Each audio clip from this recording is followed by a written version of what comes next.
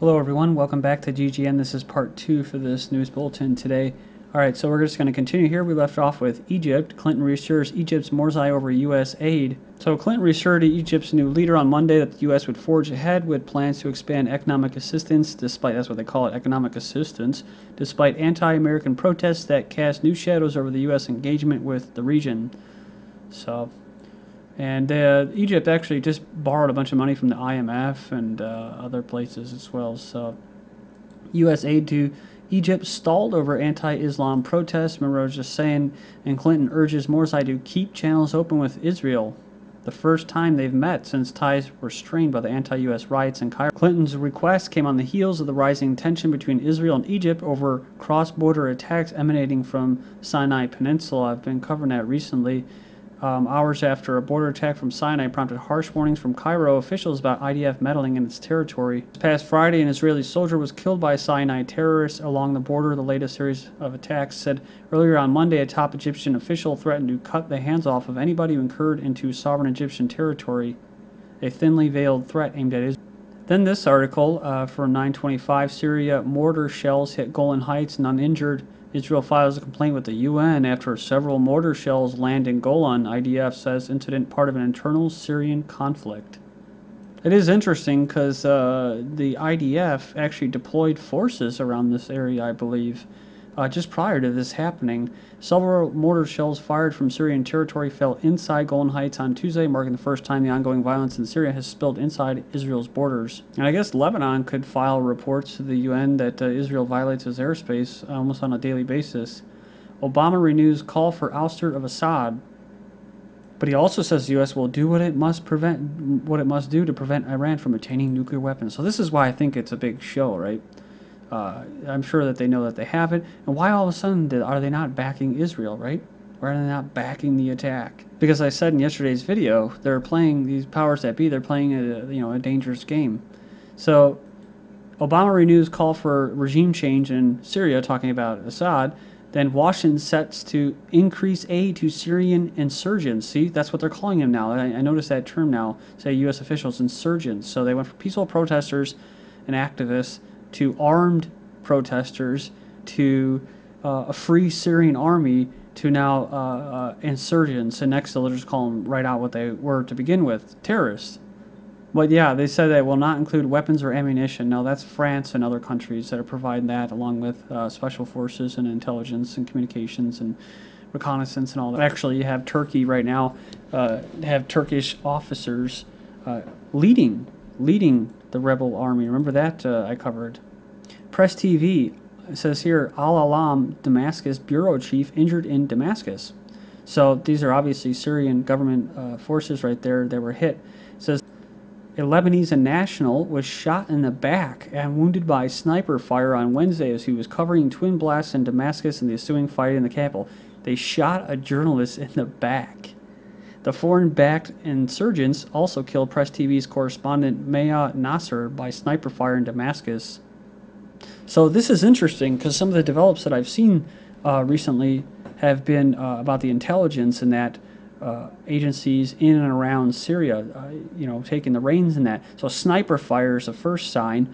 The second thing is, remember the whole thing where top chiefs of the Syrian government were assassinated? That was a job. That was definitely not the Free Syrian Army by themselves. That was Western-backed intelligence operation. But this story coincides with another story, which is this. The Damascus military command blast killed 4 soldiers, injured 14. The assaults left scenes of destruction and shoulder firing, followed by clashes between the Syrian army soldiers and the foreign-sponsored insurgents who tried to storm the military headquarters.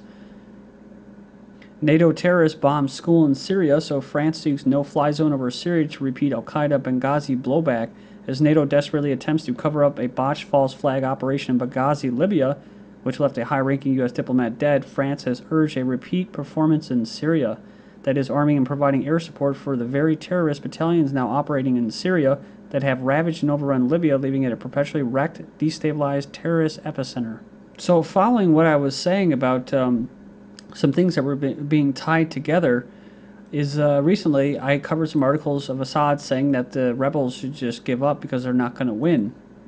Also, you have what? The Free Syrian Army was moving their base, the transitional government that's planned after the regime change, the Western-backed regime change, was originally based in Turkey, and they moved it inside Syria, which is a sign of confidence.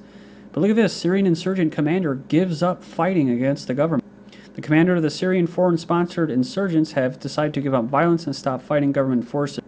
Then you have several Syrian military defectors rejoin Assad regime. The officers fought in the Free Syrian Army, the main armed opposition group composed of defected Syrian armed forces personnel and volunteers. So they refused to carry on the armed resistance. They realized that the solution to the Syrian crisis cannot be achieved by holding weapons. And yeah, that's the problem, is trying to defend yourself and all that, and do what you think is right, and you pick up arms, and you end up just working for this order, right? It just works against you, because only they can use violence, and they don't actually do it themselves. No, they have other people and trick them and coerce them into carrying out the violence for them. That's why the powers that be usually fund both sides, so that they can both fight until they're exhausted, and then what comes from the ashes?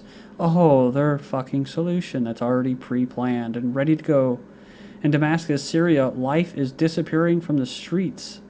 So it goes on at the top and says the stores are shut, and you don't even see a car pass for every 2 minutes. It says, meanwhile, the passport office is flooded with Syrians seeking to leave, or at least ensure that they are prepared in case the situation deteriorates. So the refugees that did leave, the ones in Jordan, are complaining. Can you believe this? They're angry over harsh conditions, living conditions in the desert tent camp in Jordan. Dozens of Syrian refugees clashed with Jordanian police, hurled stones and smashed charity offices and a hospital. Said they went on there and they said that they were demanding improved conditions, better food, and education for their children. It's like, what the hell? Should you just be grateful that they're helping you, talking about education for your children? But I did just cover this about how the refugees, we're going to see what happens, what transpires over the winter here, because a lot of these, because of the summer and warm weather, it's been easy on the refugees. Or not easy, but easier than what it's going to be in the winter. So probably a lot of people are going to die over the winter. So man who helped capture Libya's Muammar Gaddafi dies. The man who helped capture the Libyans' leader has died of injuries sustained due to torture by a group of Gaddafi loyalists who has kidnapped him, they say. So like one of the commentators says, this doesn't really hold water, this story about him being shot in the neck and the stomach at the time he was kidnapped. He was severely tortured by the kidnappers. And then it says here he was freed several weeks ago after what? After being in their captivity for how long? Almost a year. It says he was taken to the French capital, Paris, for medical treatment where he died of injuries. So a lot of the comments are something that you can agree on. Well, you don't have any sympathy for him. He, basically sold out his country in that. And this could be a sign that Gaddafi loyalists and the Jamahiriya are gaining strength. Maybe that's what actually happened. I don't know, in Libya with the embassy attack. Maybe it was a false flag so that they can have clamp down on security there. Or like this commentator said, this may be an internal problem among the terrorists, which is going on, right? I've been covering that lately in Somalia. They're separating the factions in Mali. The Tuareg and that rebels, now they're having problems over there. Now that's why the French and the U.S. forces are coming in. With the Free Syrian Army, you just saw it. They're having splits. A lot of factions splitting right now. Libya drafting emergency law after security breakdown. Libya's National Congress is drafting an emergency law to tackle the country's security problems. They didn't exactly specify what they were going to do, but they said they will allow the executive to take control of the security vacuum. More on Libya. Clashes in Tripoli as Libyan militias feel unappreciated. Argument leads to gun battle outside National Congress meeting. Fighters from multiple Libyan militia factions engaged in a gun battle today. So see, this kind of verifies what I was saying, what that commentator was saying too. Today in the capital city of Tripoli, fighting in front of the hotel hosting a National Congress meeting after a dispute among different protesting groups. It's basically over the government's move to take former military control over them. So many factions were involved in last year's civil war, complain they've gone unappreciated in recent months. So yeah, this was part of the Marines being dispatched to Libya, and also this emergency law being drafted as well. Libyan militias melt into the desert and wait for another day. So, in reeling in the face of the popular backlash that followed the attack on the U.S. consulate in Libya, the analysts say these groups are well entrenched and used to operating in hostile environments. They may have been melted away for now, but maybe not for long. Prior to that, their autonomy was protected by the weakness of the Libya's new government. So like I said, maybe that was the whole point of the embassy attack, right? Was to make them look bad so that the Western and the French, they have all their oil interests and contracts ready to go. They want commerce to continue now, so they're done with these extremists. They don't really want them in control. They want the oil contracts to flow. So it says here, feds hired British security firm to protect Benghazi consulate. So the State Department signed a six-figure deal with the British firm to protect the U.S. consulate in Libya just 4 months before the attack. Of course, they were warned about it by the actual ambassador himself, saying that al-Qaeda had him on a hit list. And the former president or prime minister in Libya's transitional government, he actually warned them too last year in December about an oncoming attack and lack of security. So we might have to actually do 3 videos here. So just a lot going on. I wish I could cover other stuff, eugenics, the economy, what's going on in Europe with the protests and that, Big Brother, but this is at the forefront. So remember, I just covered this. Mali's secular Tuareg rebels splinter. New group says independence is unrealistic. So then I saw a bunch of other articles come up today, September 26. Intervention in Mali. France launches Operation Sabre in West Africa. This is to rescue its nationals held hostage and flush out Islamist terror groups in West Africa region. French officials said 80 military vehicles, helicopter pilot trainers, as well as commandos from the contingents in Afghanistan, the Horn of Africa, Somalia, and that were expected to join Operation Sabre. That's like I said, they're pretty much done with Somalia, so they're moving on. U.S., France seek African force in Mali. Editor's note from Stratwrist says, let us not forget that the U.S.-European misadventure in Libya created this problem. NATO-trained paramilitary forces, if that's what you can call them, left Libya and occupied their southwestern neighbors in Mali. Is it possible that those well-trained fighters in Syria may relocate as well? Remember, Syrian insurgent commander gives up fighting against government. U.S. and France want the United Nations to back an African-led peacekeeping force to restore order in northern Mali, where Tuareg militants and al-Qaeda-affiliated terrorists have expanded their reach since the March coup against their civilian government in Bamako. And of course, like everything else, them are being covered as what, false flag or intelligence-operated coup. So again, just like Libya, they need to go in there and get out the extremists that they used and secure their interest. Mali Islamists are becoming increasingly repressive. The chaos in Mali is a direct result of the destabilization following the U.S.-NATO war in Libya.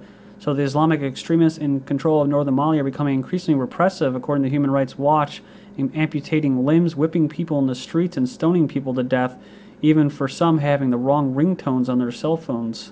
So the military coup that took place in Mali is a monument to the consequences of U.S. interventionism. It says resulting in a power vacuum. It says rebel troops seized power and toppled the government in a bid to oust a democratically elected president, probably a Western puppet, who they claim insufficiently supported the military in a fight against the Tuareg militants waging an insurgency in the north. And what did they want? They wanted independence. So Libyan leader Gaddafi had hired and armed many Tuareg fighters to defend him against the NATO-backed rebellion in Libya, and they returned to Mali after Libya's war ends stronger and more determined than ever, leading to a coup headed by the captain who was trained by the U.S. military. As with previous U.S. interventions of late, militants allying themselves with the ideas of al-Qaeda seem to crop up only after the U.S. destabilizes the country. The authors of this article say Mali was a stable, comparatively democratic country in the region prior to the destabilization following the war in Libya. Kenyan fighter jets attack airport in Somalia. So Kenyan troops patrol in Somalia. I just covered how the civilians were fleeing. It says our forces have reached Kismayo with jets and they have destroyed the armory and warehouses used by al-Shabaab. So al-Shabaab denies the report, saying the Kenyan Air Force may be trying to boost the morale of its demoralized soldiers. I don't know about that. So they have this article, "Are the end of Somali pirate days?" One of them said, "There's nothing to do here these days. The hopes for a revitalized market are not high. The number of hijacked ships have gone from 47 in 2010 to just 5 so far this year. Many Somalis say good riddance. Pirates brought vices like drugs and AIDS and nothing else," says one elder. So go in there and check out some videos I made a while back. I referenced to them sometimes, the big bad Somali pirates, and how it's a sad, tragic story of how they actually were a strong country, almost I think even a kingdom in that area, and they ruled their little trade routes and stuff like that, and now they have to just try to steal for scraps. and have Canadian and British oil companies come in and exploit them. Thanks.